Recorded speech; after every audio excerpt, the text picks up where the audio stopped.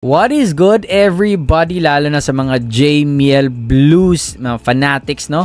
JMIELLE Natics, kung ano bang tawag dyan sa, sa grupo ninyo. Anyway, this is one of the videos na talagang paulit-ulit ninyong nire-request sa akin up until today, no? May mga laging may message sa akin ng link. So today I am going to react to it. This is the prayer by JMIELLE, JM and Marielle. So this is one of their performance sa In Harmony concert nila, yung first major concert nila. And this video is from Quiz KS. Okay, so please subscribe kayo sa kanyang YouTube channel as well. Okay, so with no further ado, let's jump right into the video. Okay, let's go.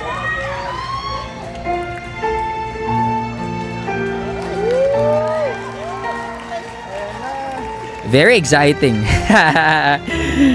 Nakaka-excite ah.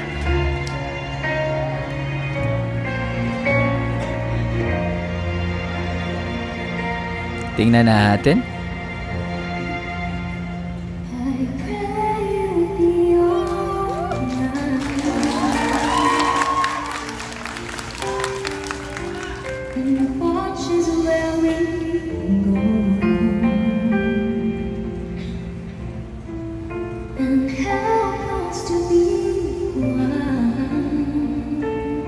I love the konting kulot doon.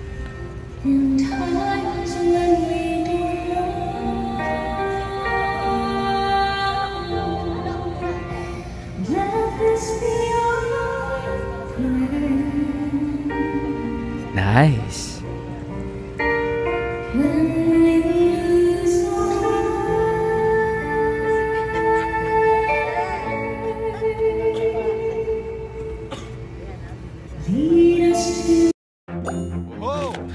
Ay, may ads. Biglang may ads, guys. Pasensya. Skip muna natin.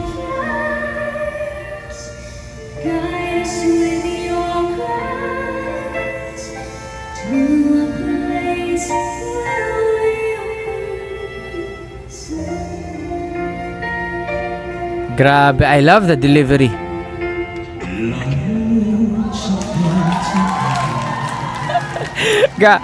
Grabe yung first note niya. Ang lalim. Kaya lahat, wow, nagiyawan eh.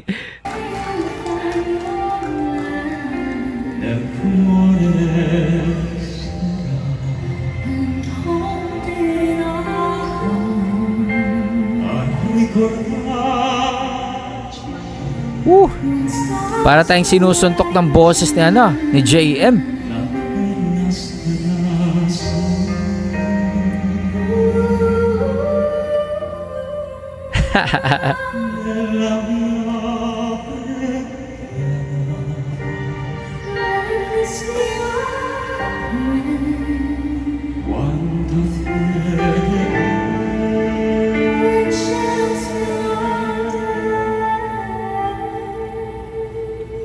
Nice.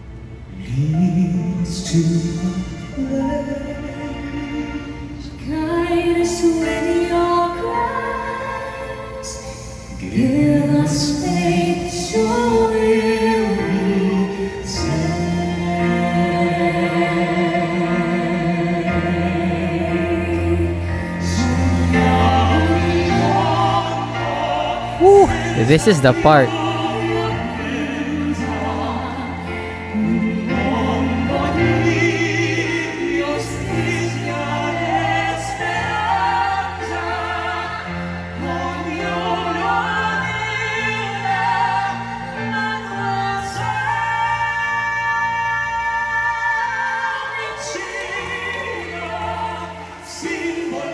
Ang linis.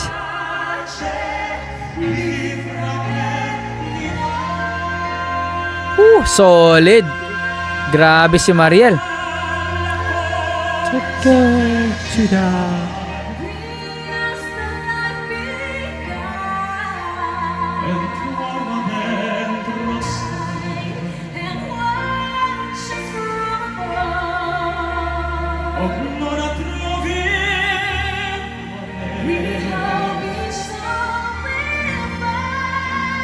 Galing ni Mariel.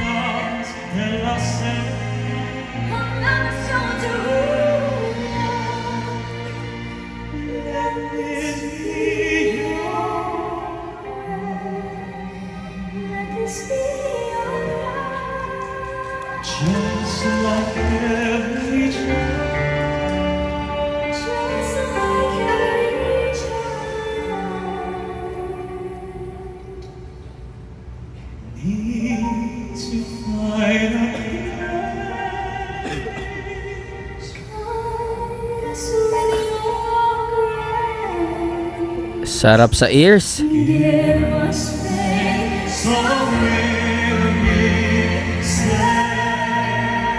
Come.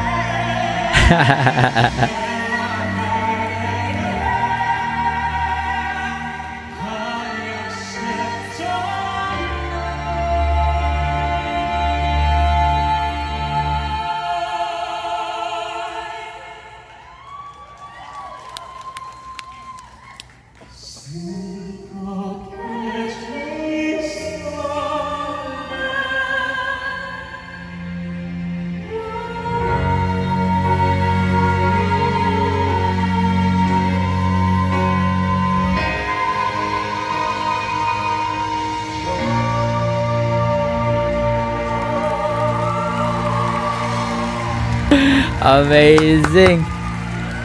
What? God.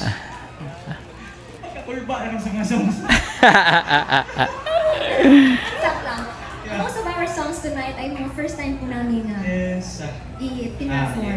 Hindi pa naman tapos, pero Kulba daw, meaning dumipensa. nakakakaba. Sana na-appreciate niyo po yun. At sobrang pinag-practice na rin talaga. But, yeah, kasi may mga na-realize din po kasi kami, di ba? Alam natin na medyo mahirap po yung maghanap ng songs, Yes. duet songs. Yes. Na, I mean, solo songs siya, tapos gawin po siyang duet songs.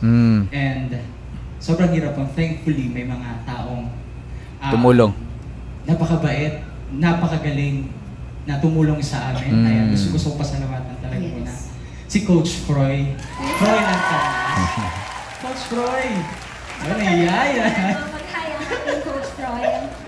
Of course, kung kilala niyo po si Coach Froy, ay nasa likod. Ayan, siya po yung aming coach since nag-TNT duets po kami. Wow! Ayan, mahiya. Ayun! Grabe oh! Ayan po. Sino ba? Coach Froy. Galing. Thank you, Kuya Froy. Thank you so much! Okay. I think this is not being yung parang hindi ko to ini-exaggerate, okay? But I think this is one of the cleanest, one of the most precise the prayer live performance ever, no? One of the best there is, no?